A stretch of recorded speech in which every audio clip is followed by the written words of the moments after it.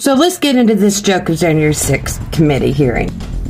January 6th emergency hearing delivers a laughably absurd bombshells today. I'd think with such a prompt needing of an emergency hearing, there would be some bombshell evidence till today, right? If you thought that, you thought very wrong. Full of hearsay and absurd evidence. Consisted of anything that they decided they want to do or say. Claim by Cassidy Hutchinson says, this is a former Mark Meadows aide, protesters on January 6th had AR-15s. Yes, you heard me right. AR-15s. Lee Kelly says on Twitter, so cops saw men with rifles before Trump's speech? Let him speak anyway? No one was arrested. The area was not immediately cleared off and locked down? How is this Trump's fault?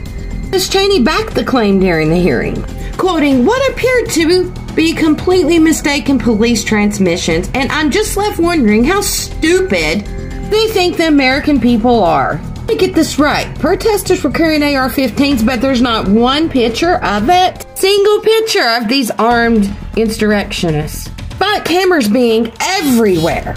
Carry with a rifle would have been illegal.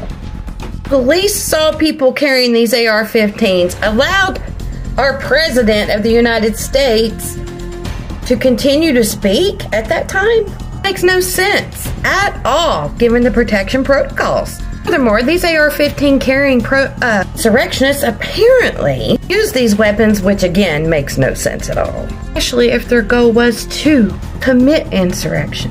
Oh, but it gets better. Hutchinson dropped a jaw-dropping bombshell later on. Trump may have thrown a plate against the wall, being told that there was no election fraud.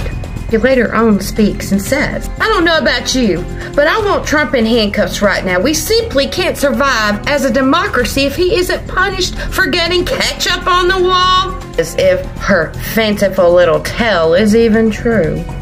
Of this crime says all of this is mudslinging and is pointless and is simply meant to push a partisan narrative crafted by none other than Nancy Pelosi and the like. States there are no bombshells here. There's nothing but dud after dud. This January 6th committee is a total embarrassment. Archer continuing to push this narrative, which is farce.